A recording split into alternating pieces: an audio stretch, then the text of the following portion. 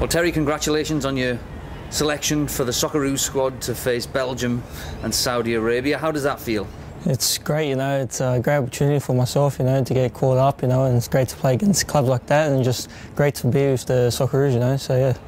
Having come back from such a long injury last year, were there times when on that road to recovery where you were sort of dreaming of getting back in the Socceroos squad?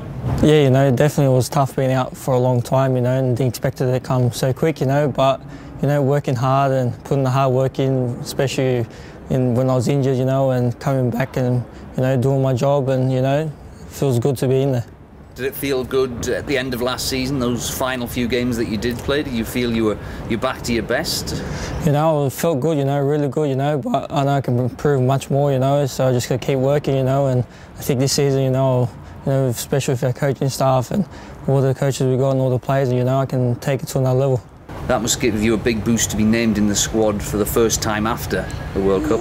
Yeah, of course, you know, it's always exciting, you know, especially playing with players like that, you know, you've always watched on TV, and, you know, now you finally get to even train with them and hopefully play with them, you know, it's going to be an unbelievable feeling.